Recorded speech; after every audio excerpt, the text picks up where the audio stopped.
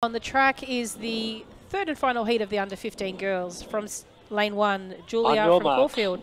2, Alyssa from Knox. 3, Amreen from Pakenham.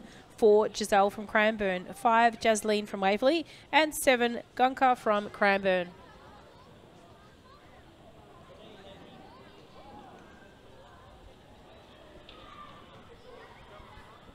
Set.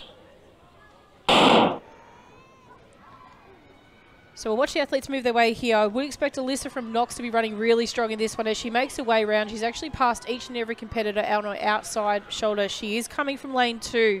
So she comes around the stagger. She's going to have a really convincing lead into the final stage of this race. She's making her way down to the finish. It is Alyssa from Knox running really strong at the moment. Keep an eye on the clock. 27's been around about the rough guide of where they've been today. 27.813, just short of the other heats that we've run before.